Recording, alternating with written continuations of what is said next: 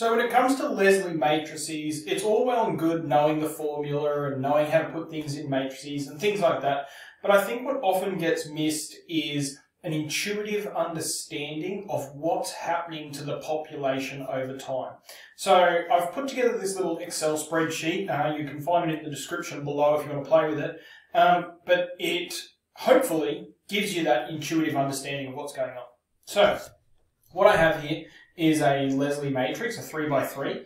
And you can see, hopefully you remember, along the top row here, you have the birth rates or fecundity rates. And along here you have the survival rates. Okay, so I'm going to put an initial population in here. Let's say 1,000. Okay, now this graph is going to graph this thing over time. So at time 0, we're starting with 1,000 rats in the first age bracket. Now, what's going to happen after 1 year? If you look at that graph and if you look at this number, you should be able to kind of work it out in your head. Okay, let's go. So what's happened here? Well, let's go back to our Leslie matrix and figure it out. Our first age group, 90% of them survive the first year, right? So we had 1,000 in there at the beginning. We had 1,000 in there at the beginning and 900 survived into the next age bracket. Now, how come there's nothing in this first age bracket anymore? It's because those rats that were in that first age bracket don't give birth to any rats. So they all aged up. Okay, now you should be able to think again, without doing a bunch of matrix stuff, what this graph's going to look like in the next generation. Let's take a look. Whoa, okay, so what happened here? Again, here, we just had some rats here. Now, those rats gave birth to some more rats. The fecundity rate is 50%, which means that we should expect 450 rats to appear here. And that's what we get. Now, we had 900, and you can see the survival rate is 0.85.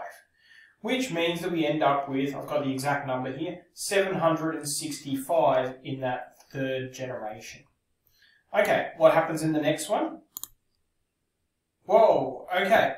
So, we've got a lot of rats here in our first generation again. What's happened? Well, these rats give birth to a lot of rats. Rats in this second year, or third age bracket, give birth to 2 for every 1. So we jump up from 765 all the way up to 1,530, double that amount. How come there's nothing here anymore? Well, because there was nothing here.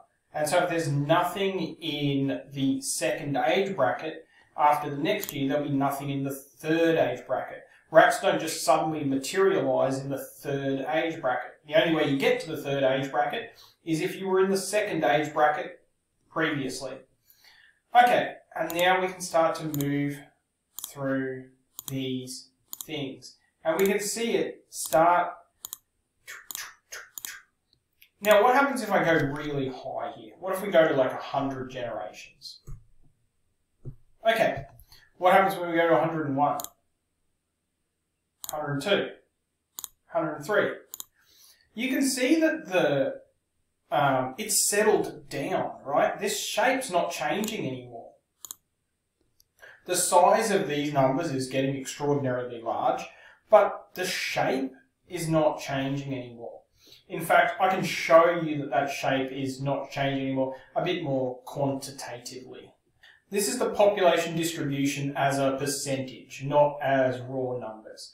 So 46% of, after 106 generations, 46% of the population are in that first age bracket, 32% in the second age bracket, 21% in the third age bracket. Let's jump right up to like 500. Population distribution didn't change. 46, 32, 21. This is very different to what was going on at the start, where we go from 100%, 100%, 3763, 7921, 0, 11, 72, 18. You can see it's fluctuating wildly in these first ones, but then it starts to fluctuate less and less and less. Okay, what if the initial population were to start off differently? What would things look like then? Let's put 1,000 rats in here. Alright, we're starting there. Okay, and you can see it's fluctuating wildly again. It's sort of following a similar pattern, jumping 2 in 1 and 3 and a small 2, and then down like this, and then lots in 2, and then back to where it was. You can see it's a cyclical thing for the beginning here. But let's jump way further forward in time.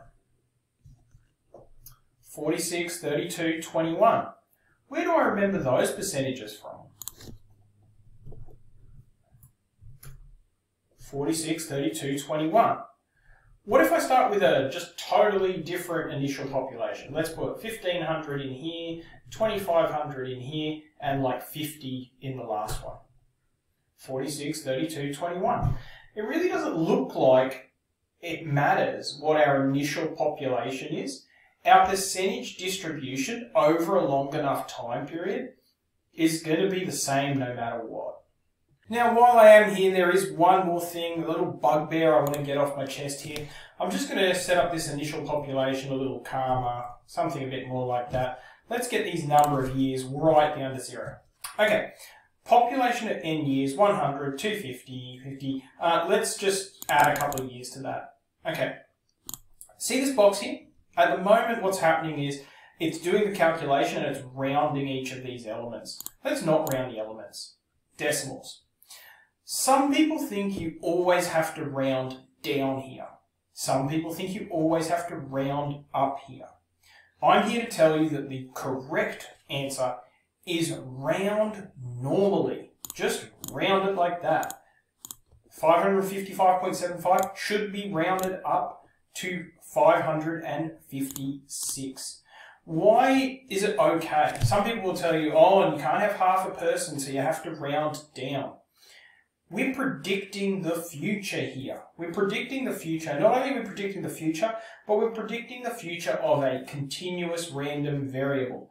That means that these births don't happen on a precise schedule. They happen randomly over time. Randomly in a way that is predictable, i.e. you would expect this many births from these people or these rats, but not on a predictable schedule. So the correct thing to do here is to round up.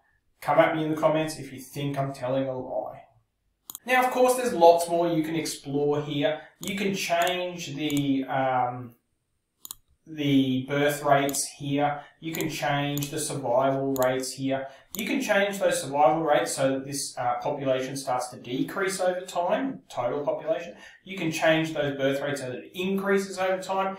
You can change those birth and death rates so that the population stays exactly the same over time. Fun to play with. If you do play with this spreadsheet, you can also do the same thing, but with a 4x4, and you can also do the same thing, but with a 5x5. The world's your oyster.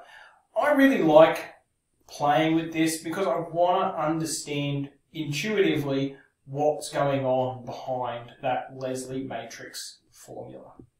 Have fun!